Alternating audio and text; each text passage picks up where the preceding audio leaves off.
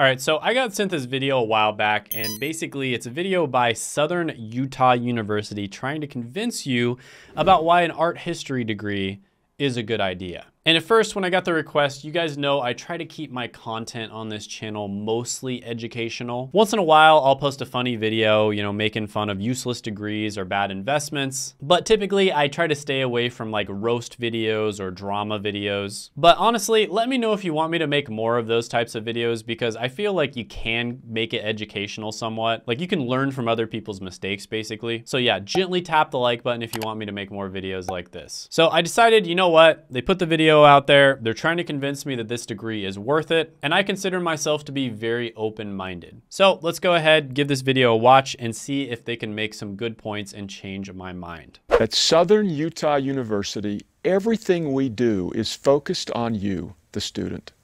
We believe that our entire life's work is helping you discover your purpose in the world. To help you find your passion, your talent, we've created this series on majors.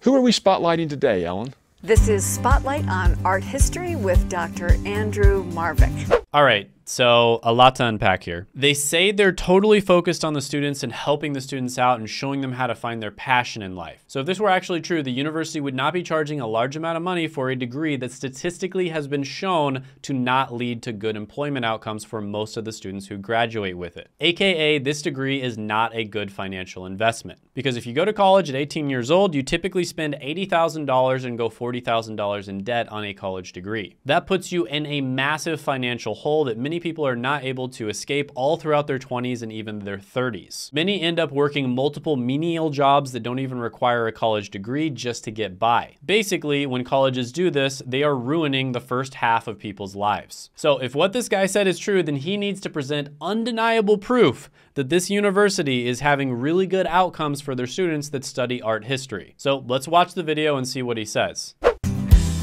Andy. Yeah. Tell me about your field and what you love about your field. The study of art, the history of art, and the making of art are all connected, and it's really about responding to your world visually. It's the process of seeing and then reacting to what you've seen, or to looking at how others have done so. It's the process of seeing and then reacting and then looking at how others have done so. So you're saying I should spend $80,000 to learn the process of seeing and reacting and looking at how others have done so. Got it. Sounds totally reasonable. So what types of personalities or what types of individuals are really drawn to this area of study? Art and art history are inextricably connected. Yes, you already said that. So there are really several very different personality types that stand a good chance of success in the general field of art and art studies. Define good chance of success. What are we talking? Like a 1% chance of becoming a professor so you can teach other students art history? Maybe another 1% chance you become an art curator that helps corrupt politicians launder money and evade taxes? Show me the numbers, man. Show me the proof that you're actually helping people land these unicorn non-existent jobs. If you want me to spend $80,000 in 4 years of my life to go to your university and get this major, you need to provide me with some concrete evidence that it's going to help me achieve my financial goals. What types of jobs do art historians generally go into? What it really turns out to be is an excellent springboard for office work, work in business, work in journalism, work in any area where communication is key. People who go into art history as a major will be writing and will be making videos and responding to artworks in oral presentations with other students.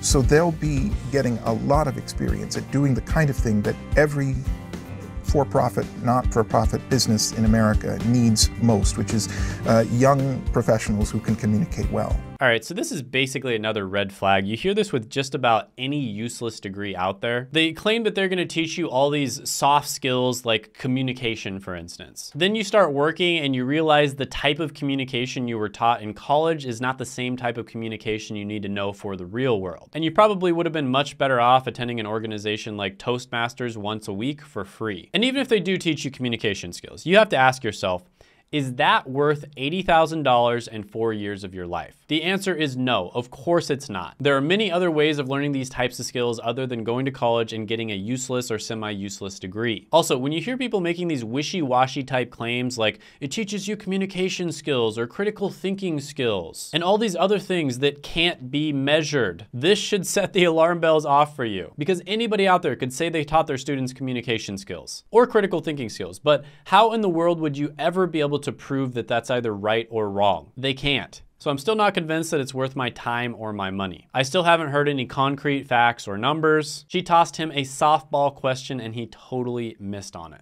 Is there anything else that you think that we need to know about art history? All right, perfect. There we go. She's giving him yet another chance to provide proof of his claims.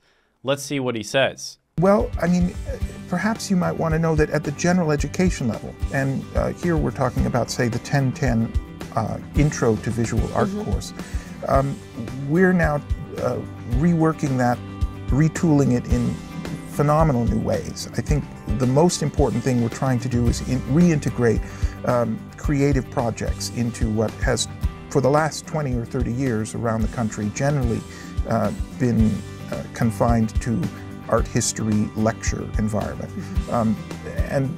I think one of the wonderful things about our new program in general education at SUU is that we're enabling students from various backgrounds with various interests to find a way into art and design through doing, not just through reading and listening. So basically what he's saying here is that students that go into art history are also going to be doing art itself. So isn't that just an art degree? What? I still have no idea how that is a selling proposition that's going to convince me to do this degree. That's fantastic. That's great. Sounds like you have a real passion for what you do. I have a feeling that this lady senses that she's in the presence of a bull artist, no pun intended. She knows the degree is BS for like 99% of people. At least that's the vibe I'm getting from her. All right, so I'm gonna make a flowchart here for you to decide if art history is a good degree for you. So should you major in art history? First question, are you a trust fund baby? The answer is no, don't major in art history. The answer is yes. Sure, go ahead and major in it. The end. All right, so if you're one of those unfortunate souls that did major in art history and you can't get a job and you don't know what to do, maybe you're thinking about going back to school, spending more time or money on another useless degree, or maybe you don't want to go to college, I do have a solution for you, because this is something that I get all the time on this channel.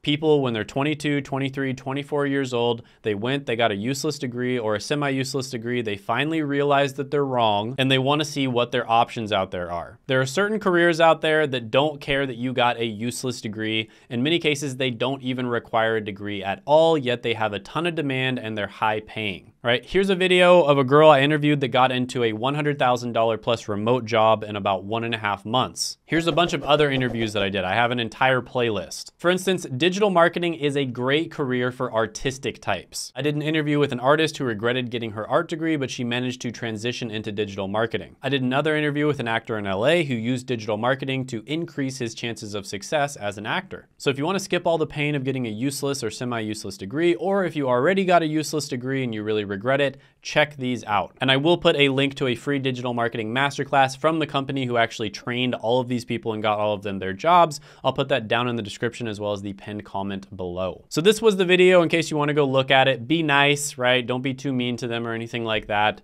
But yeah, suffice it to say, they certainly did not convince me to get this degree. I did not hear any convincing arguments or any proof whatsoever that people are getting a good return on their investment from this incredibly expensive degree. So yeah, check out this video of the artist who is able to transition into digital marketing right here. I think you'll really enjoy it, especially if you're an artistic type person, and I will see you next time.